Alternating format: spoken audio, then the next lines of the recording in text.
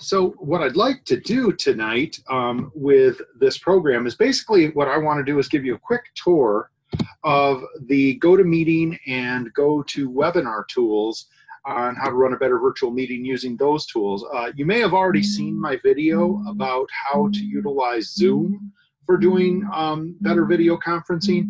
This video is going to actually go into one of their competitors, the GoToMeeting and GoToWebinar platforms, and we'll be able to share some of these tips also in terms of how you can use these tools to sort of run your meetings. I will let you know, as you can see, I'm Randy Dean, the email sanity expert. I've actually been using GoToWebinar for years. It's been my primary webinar tool for my clients for several years now. And so let's dive out and take a quick look at what GoToWebinar can offer. I'm going to pop in, and as you can see, one of the first things that will happen is you'll have this thing called the dashboard. And in the dashboard, you can actually go in and see upcoming events and past events. And if I pop in here, you'll actually see I've got a lot of history here. Look, it goes back 13 pages. So I've been using this for some time. One of the nice things inside of the dashboard is that you can actually come in and see your analytics about the different programs that you've led. Now, what's interesting, you'll see I have a couple webinars here with 0 viewers. Let me tell you why. I actually use the GoToWebinar tool to create videos. And so sometimes I'll just have a meeting with just me, and I'm using it to record do a screen capture of the videos that I'm making on my screen. I actually use that to make my video about Zoom. And so you can see that you can actually come down and take a look at this. It's got some other capabilities. You can actually add recordings that you can upload and share with people that are have access to your channel. And you've got some additional information, including something that you might want to take a look at, complimentary training. They have some training videos for both GoToWebinar and GoToMeeting in both of these platforms. Now, one of the things that's interesting though, you know, if you're coming in here, you can actually come in and hit schedule. And when you do schedule, you can create a new event. You can put in is it going to be live or recorded event? Is it going to be a one-time or a multi-time event? You can actually talk to it about when that happens, start date, end date, all of the basic stuff. But what I really like to do is once you've created a few meetings, you can actually come up and do this and save yourself a ton of time. Hit copy an event. And so let's take a look here. I actually did a client webinar on optimizing your Outlook. And the beauty of this is now that I'm copying the event, I can actually come in and change the title to any client that I'm working with. And I can say, okay, here's this webinar. I can set the date and time. I can set you know, some additional information about it. What time zone is it going to be in? I can even, you know, when you say standard event, you can then go ahead and hit schedule. Now, what's cool is when you hit schedule, it's got some pretty cool capabilities. So the event's now scheduled. Here's the webinar here. Obviously, I'm going to want to come in and change this since I'm doing a copy, and EDVNC. And then what I'm going to do is drive down a little bit deeper into here. And then if you page down, notice this, that let's say you're the organizer. I could add panelists, and what the panelists are, you give them the name and the email, they will have higher privilege when you are holding the webinar or the meeting, because what will happen is they will have speaking capabilities, their mics won't automatically be muted, and then you can also have people that are attendees, and the attendees are the ones that will get the standard item. But I want to show you something in here. By the way, no, you might even be able to set up payment privileges in here so that people can actually pay. You know, if you get that setting, that's probably something in one of their upgrade packages, but I wanted to show you that it's at least available. You pop into the settings, and notice here, you can either automatically start recording, or you can come down. I usually turn that off, by the way, because I like to get everything set up. And usually I'm logging in maybe 15 minutes before the webinar begins. And so I like to get in, get everything set, get everything ready. And then once I have everybody in the room and it's the start time, you can also turn on recording once you're in the webinar manager. We'll show you that in just a minute. Notice that you can have them use their computer mic and speakers, or they can dial in. And as you can see, you can have different access codes depending on whether you're the host, whether you're the panelist, or whether you're just an attendee. And notice how the attendees are, by design, automatically muted.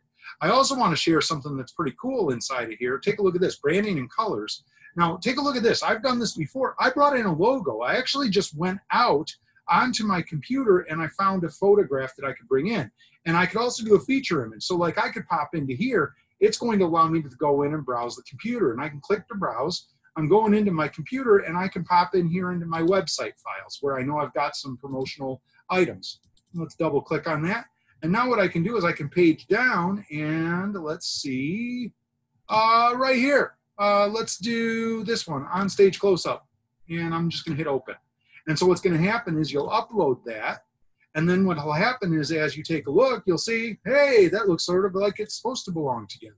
The other thing that's sort of nice is you can get the, you can do some feature colors. And if you take a look at this, I've already got a palette in the blue. So what I do is I will put the darker blue. And now what's cool is you can preview the registration page. What will happen is when people come to register to sign up for the event, this is what they'll see. And it looks nice, it looks professional, it looks like you put it together. You just got to get their names and emails, hit register, and then the system will automatically generate an email that will go out to that person, giving them the link to log in to the webinar at the appropriate time. So it's a pretty handy system. Now, speaking of that, you know, I could come in here and now let's say I want to hit start. And I could start the program and it's going to be bringing it up in the background here. And what's interesting is you'll notice that you have to open the GoToOpener. Now, it sort of works the same way in GoToMeeting, but you launch this thing, and what happens is a live meeting will come up, and what's going to happen is as it comes up, you're going to get your control panel that's going to launch. This is the control panel. Now, notice here up in the corner, I could mute myself on the call, and I do that a lot of time before the actual formal meeting starts. What I typically do is when people get onto the program, I will basically, you know, make an introduction, say hello to people who are logging in 5, 10, 15 minutes early, but then I'll mute my line so I can continue doing my work in the background while I'm waiting for the other attendees to come on. The other thing that you want to do though right away is hit this button called Start Broadcast. Now notice you could do record on start, but I have that deselected because I usually don't like to do that. There you go. And now by doing that, it's actually in live webinar mode, even though I haven't really started the webinar. And now I'm going to hit share screen. And now by hitting share screen, what's going to happen is what they see on the screen will be here. This is when I usually jump out and flip to a PowerPoint. And so I can have the PowerPoint sort of sitting on the screen. Now, what's sort of cool, take a look at this. I could actually do the full front page of the PowerPoint, then come up here and hit pause. And now look what it says. People can see a paused version of your screen. So while people are logging in, they can see the cover thing, but you're in the background, you could be going out of here and working on your emails. You know, and nobody's going to really know if you've got the mic muted and if you've got the screen paused on the front page of your presentation. And so, you know, you can sit there once you know everything's working properly, you can make it work right. Now, if you're doing this on the fly, you can actually invite people right here. The interesting thing is, though, I'm going to go back to the control panel in a minute to show you one of the features that I prefer to use instead when I'm usually sending out things beforehand. Now, a couple other things that can come into here. Notice that I can open up my webcam. And if I hit share webcam, hey, how about this? This is going to be sort of fun. Let's see if this works. And there I am. Hi, everybody. So as you can see, I'm in my home office. And now what you can do when you're in the program is you can allow people at the start of the program and possibly through the program have the opportunity to see you as part of the presentation. Now, I will tell you a little thing, because I do tech demos where I'm opening up 2 or 3 different pieces of software. I typically close this when I get into the demos because this does take a lot of bandwidth. And if you've got video bandwidth and a couple live active programs on your screen plus a PowerPoint, ooh, you might run into a bandwidth issue in terms of just how much data load that you're getting on the screen. So I'm going to close that right now, and notice that it's not really closed. Other people could still see me. So what you need to do is actually come up here to turn off the webcam to make sure that's off. Right in here is your testing box where you can go in and test to see if your mic's working. Now let's try this. I'm going to unmute myself and I'm going to start talking. And look, when you see that green bar come up, you know that works. And down here, you can actually see if your sound is working. And if you come up here and hit sound check, then what's going to happen is the sounds are going to play in the background, allowing you to test to make sure that you are able to hear what's coming through and that people can hear you with your mic. So that's actually something I recommend you do every single webinar. Test your sound, see what's going on. Also, never forget, let's say you're having a problem with audio or sound with a webinar that you're leading. You could dial into the dial-in number on your phone and do the audio that way. And I've done that a couple times where, you know, all of a sudden the computer audio starts getting a little splotchy. I'll pop over to the phone line, jump right in. You might even want to have the phone number just sort of sitting to the side, ready for when that kind of a situation can occur. Now, the other thing you can do is you can create polls. And if you take a look at this. I've actually set up a poll from one of my previous ones. What version of Outlook are you currently using? And if I do this, you can see what's in here, and then I can hit launch, and what'll happen is it'll launch into the live webinar, and people can actually vote, and you as the organizer can see what they're saying when they vote. I actually recommend setting up polls if you know you're going to have at least 10 or more attendees, because it can make it a lot more interactive. It keeps people's attention a little bit better. And the other thing that you've got down here is a question field. It's sort of funny. I actually, when I'm using GoToWebinar, I actually encourage people to type stuff in the question bar, because the question bar will pop up right here at the bottom of this little control panel marker right here. And then I can see right away, oh, somebody's got a question.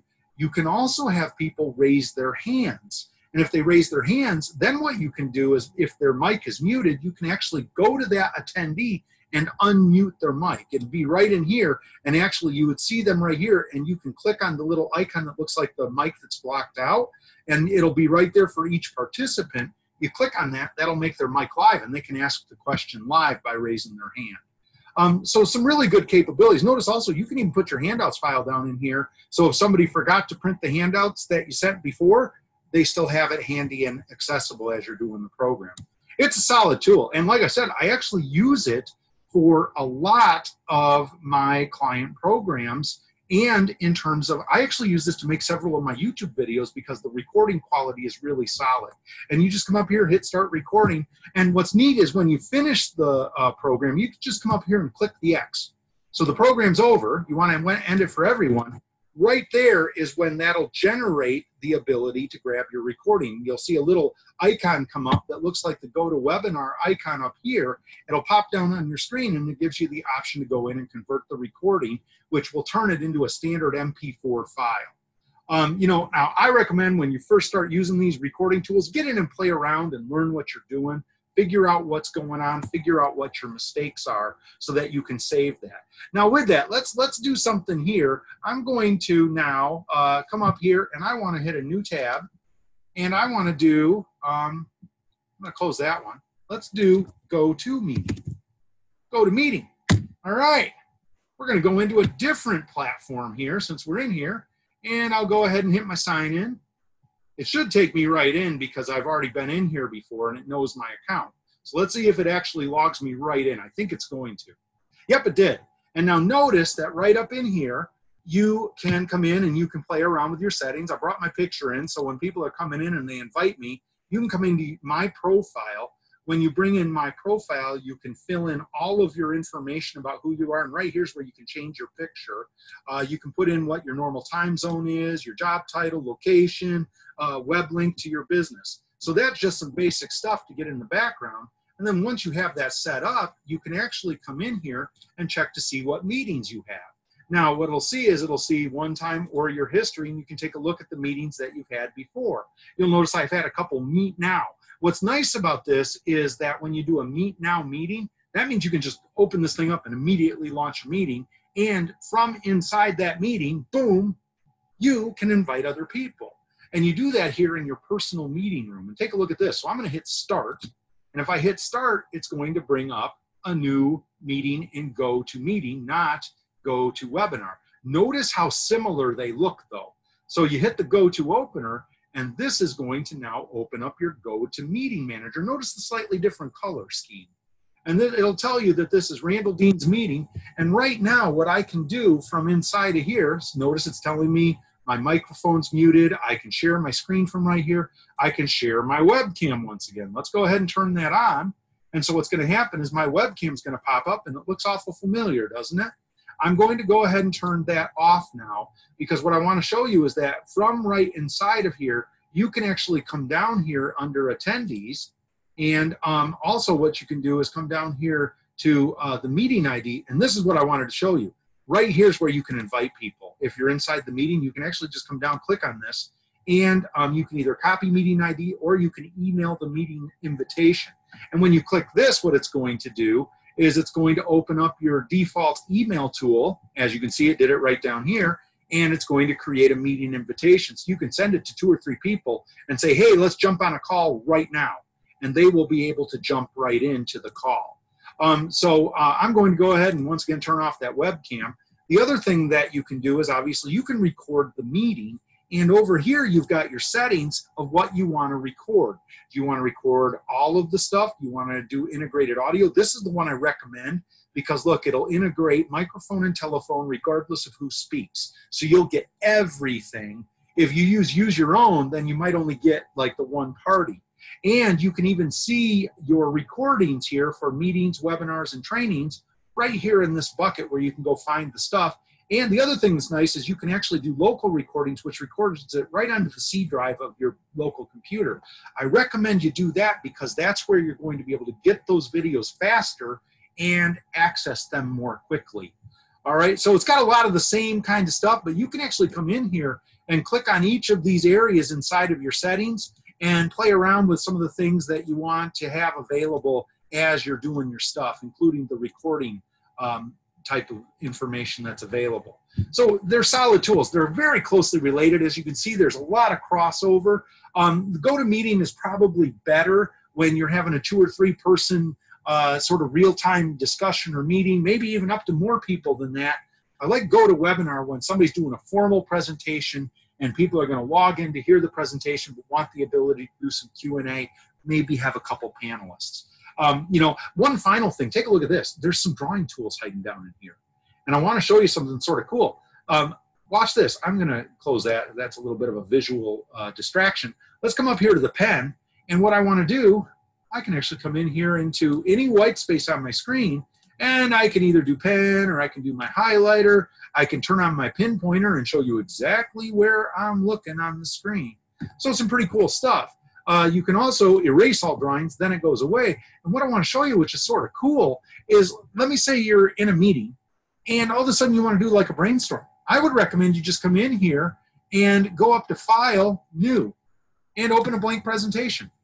Because now you can quickly select these text blocks and get rid of these. And now you could do drawings on here for people in the meeting. You could actually come up here and switch to the arrow button. Click on the text option inside of here, double click, and then you can come down here and you can actually even put in text. Hi there. So you can play around with this stuff and almost turn this blank PowerPoint slide into a whiteboard as part of your meeting.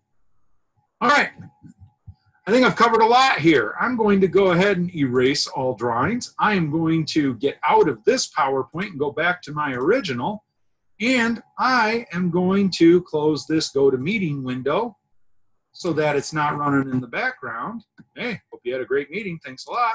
I'm going to go back to my original presentation and say thank you all for your time. By the way, once again, my name is Randy Dean. I am considered the email sanity expert, and I do a ton of programs. Time management, email management, Outlook usage, Google and Gmail usage, smartphone and tablet usage, and how to reduce your day-to-day distractions so you can stay more productive. One of my new areas, because of everything that's going on right now, is even helping people with setting up virtual meetings and programs. And so with this information, if you're interested, you can go find out more here. And I recommend, if you like this video, come on out, subscribe to my YouTube channel where I'm going to be producing more content regularly. And if you'd like, you can get a whole series of additional PDF tip sheets and documents on time, email, and related tech management simply by sending me an email, randy@randalldean.com, and putting YouTube PDF in that subject line. And I'll send you a whole slew of little electronic PDF files, some of which link through to my other YouTube videos. Hope you had fun. Thanks, everyone.